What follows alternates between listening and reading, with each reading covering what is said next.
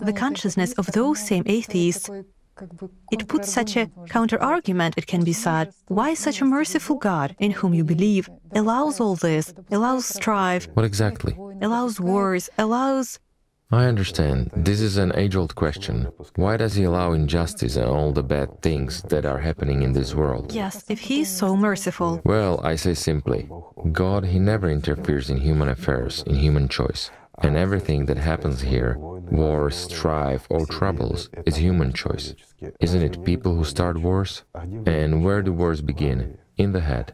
Who whispers? Consciousness. What is the reason here? Pridefulness and greed. There is nothing else. Pridefulness and greed of certain people who have power. And why do they start wars? They're bored. Or they want something that doesn't belong to them. To take what somebody else's. If they cannot buy it, let's go to war because supposedly we are strong. We will take what somebody else's. Well, isn't it so? It is. Yes, and then exactly such atheists appear who say that, I do not believe in God, I do not believe in your religion because you do not act in the way it is written in your sacred writings. As it's written, do not kill, but the wars are going on. Being hit on the left cheek, turn right one, and believers don't do that way. So... Well, we have already talked about this, that some time ago this was relevant. People were more spiritual, and an evil person who lives under the control of Satan, well, a person cannot punish another one very much. They will hit you on one cheek, well, you understand that he is directed by Satan. A person has punished himself. How can you punish him more? Well, no way. That's why they said, turn the other cheek, but do not be angry. That was the point. Forget this person. He has punished himself. You cannot punish him more. But excuse me, when after only a few thousand years the system has become so strong that now, well, if you turn the other one, he will hit you even in the nose. I've already said that if you are bitten on your left leg by a rabid dog, do not give him the right one. Evil must be punished. But here also the question is that one may misunderstand what is evil and what is good, and might become a rabid dog oneself and bite others. This is important. Also, there was such a key question, how can we distinguish a good, God-pleasing deed from a deed that God is not willing? And an example was given, that a God-pleasing deed is an action at the moment of which you experience joy. But if there occur some other states come... Listen, but if I'm eating a candy and feel the joy because of it, is it a God-pleasing deed or not? Well, you know... It's my personal business, right? To the dictation of consciousness. After all, it is experiencing this joy. Now, as a personality, I don't really care what an organism that lives in my organism wants to eat and why it needed this chocolate. And which parasite wants? Well, generally speaking, which parasite wants the chocolate now? But the consciousness cares about this. Well, what does God have to do with this?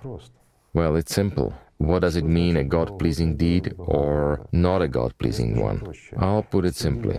All the deeds that lead to spiritual development and especially to spiritual saving of people are God-pleasing deeds. All the rest is human deeds, deeds that are inevitably dead and have nothing to do with the spiritual world. Whether I praised you or I scolded you, well, what the difference has it made? A simple question. So if I prompted you, gave you a tool, and only when you accepted it and began to use it, now that is already a God-pleasing act. But if I gave you the tool, I've spent my time, but you didn't want it, again, I come back to you and tell you, am I doing a God-pleasing deed or not? Of course not, because at the time when I offered you a tool, you refused, you made your choice. Well, God be with you, little goldfish, swim along, and I'll find someone who needs this tool. I will not waste a lifetime on the dead, you know, because those times are over. The alive for the living, dead for the dead. Everything is simple. And maybe in the minds of those very atheists, this will be perceived as injustice.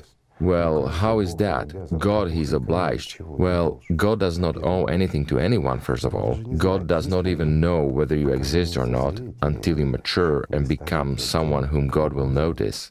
We've already talked about this many times. Well, I've said it once again. Now, as for atheists, this will infuriate them. They will say, well, how's that? He's God. He must know everything. Excuse me, as of today, the internet knows everything. Does it know what you have in your left pocket? But perhaps you have no pocket. If you are, pardon me, resting in the negligee. Well, isn't it so? What does it have to do with the internet? It's just an example. Or what does the alive have to do with the dead world, as a matter of fact? Yes, it may be insulting. Insulting to whom? Insulting to consciousness. What did it hook at? At the pridefulness it hooked. And what is pridefulness? And pridefulness is precisely that anchor which drags one down. Isn't it so? It is. And that's how it all starts.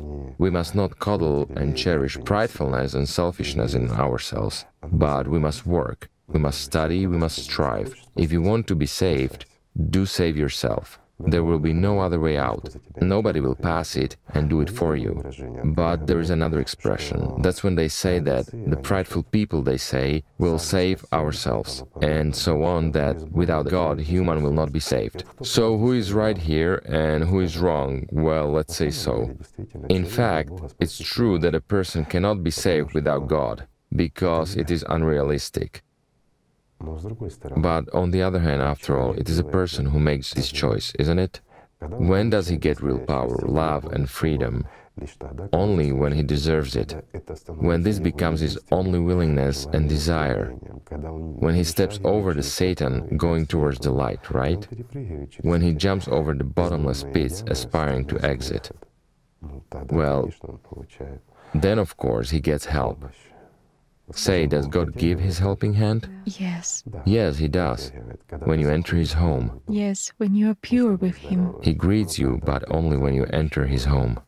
And that's the point. When there is purity of intent. But the consciousness will hold you by the tail to the last. Yes, and will suck you dry. And will try to tear you away, yes? Even as you're walking through the door, it will still try to pull you back. Scream? Of course. And here is your choice, what to listen to. Consciousness or go to God, once again. Well, when a person is already walking through the door, then there is no doubt that consciousness no longer plays a role. Isn't that so?